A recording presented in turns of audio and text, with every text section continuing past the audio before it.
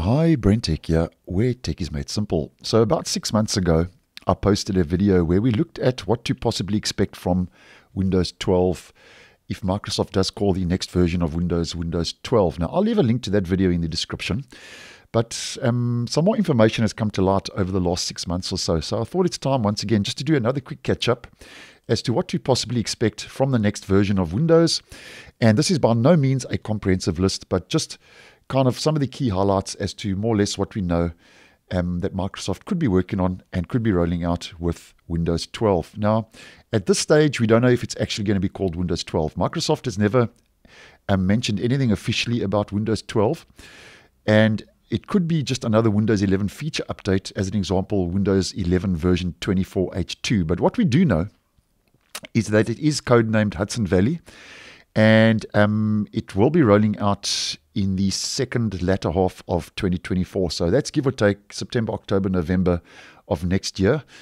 And that's because, as I have mentioned previously, Microsoft did say they were returning to a 3-year rollout cycle for major versions of Windows, and Windows 11, the original release, rolled out in the latter half of 2021. So 3 years later takes us to 2024.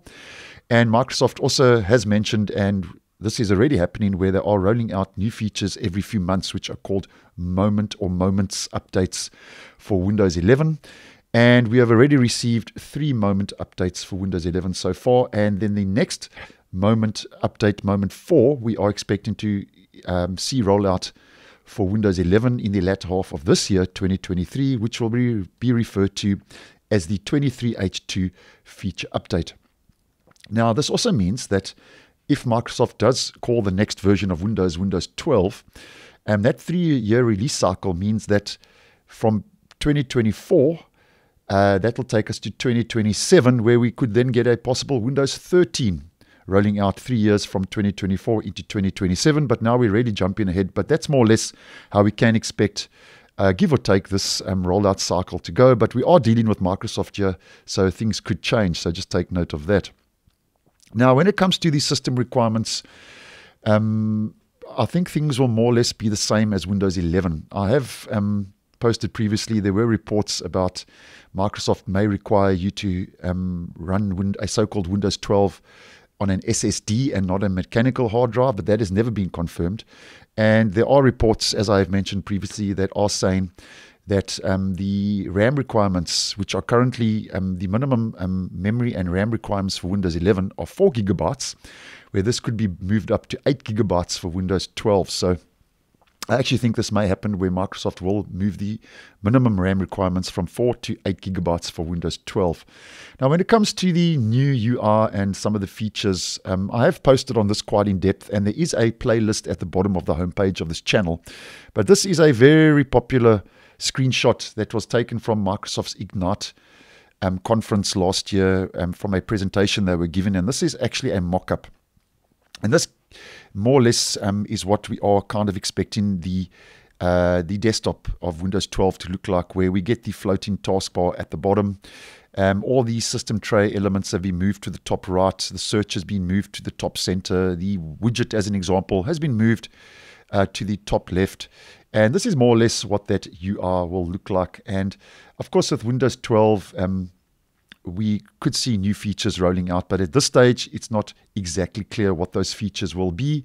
And when it comes to new features, though, Microsoft has already mentioned, as I have posted previously, that they will be focusing on AI for Windows 12, and where it will have more artificial intelligence built into the actual operating system. And I actually think this is where Microsoft will go to some extent or the other with the next version of Windows, be that Windows 11 or Windows 12.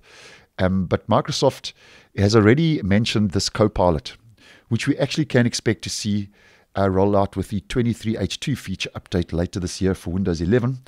And basically what this does is it uses cloud computing to process a large language model that can answer your questions and queries, very similar to what we get obviously for the new Microsoft Bing Chat now, using the chatbot ChatGPT. So Copilot is already on the way, possibly this year, to Windows 11. So if that's already making its way into Windows 11 this year, I think when Microsoft eventually does roll out a Windows 12, if they are rolling out Windows 12, as mentioned, we will definitely see more AI features being built into Windows 12. And then something I've also posted on previously is Windows 12 could be a core PC, which is very similar to Core OS.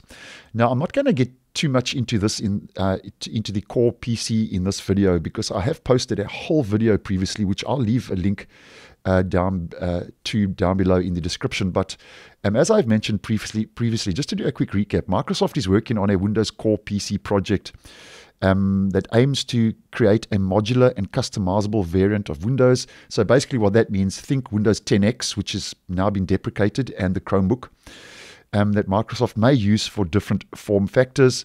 And that means it will also be state separated, enabling faster updates and provide a more secure platform. So what state separated means, just a quick recap. If we head over to our File Explorer, currently Windows 11, as an example, is installed on one partition. For most users, that would be your C drive. But the core PC, when it comes to state separated, could mean that Windows 12 could be installed, the core OS could be installed on more than one hard drive if you have more hard drives or SSDs or different hard drive partitions, as an example. But as mentioned, that core PC video, I'll leave a link to it down below in the description. So that's just a very quick overview, just a quick update from the video I did post about 6 months or so later, as more or less what we could expect to see in the next version of Windows, be that Windows 11 version 24H2 or Windows 12. We don't know at this stage, because Microsoft has never confirmed any of this, but I thought I'd just keep you updated. And that's Windows 12 and what to possibly expect. So thanks for watching, and I will see you in the next one.